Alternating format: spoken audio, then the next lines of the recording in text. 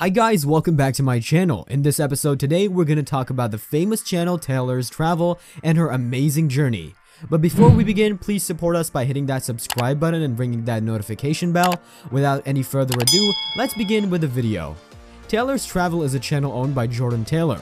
It all started when she was just 18 years old. She was legally allowed to work, and so she worked as a waitress and started saving up to purchase a 1989 Dodge campervan. It wasn't out of the showroom, and she had to spend a couple of months fixing and patching the van up, and then made her way to the southern part of Ontario. She's from Ontario, and she thought about traveling to the Rocky Mountains and camping. After living on the road in a campervan for about half a year, she made her very bad to her home. After a couple of months, when she turned 19, she had enough, so she went on to a tour of Thailand with her best friend Cass.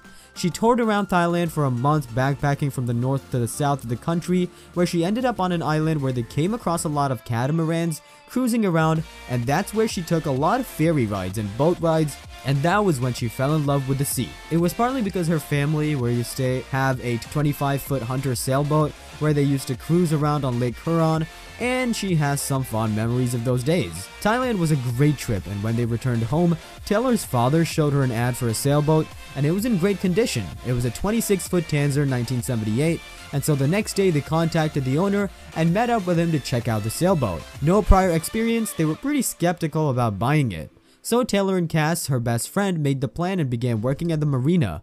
It's a restaurant, and they were working and living aboard all summer, which was a good experience for them to learn and get a hang of sailing life.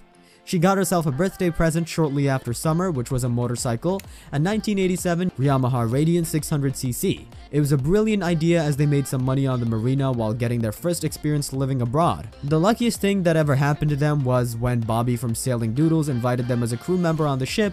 They thought about it for a bit, but being the risk taker that Taylor is, she knew that it was an offer she cannot refuse. So she went to the puppy during October, sailing down the east coast of the United States, crossing over the Performance, and spending 2 months before moving on to the Turks and Caicos, and they did not regret anything at all. Bobby is sort of a mentor to her, and she's very grateful that she got this opportunity to experience now.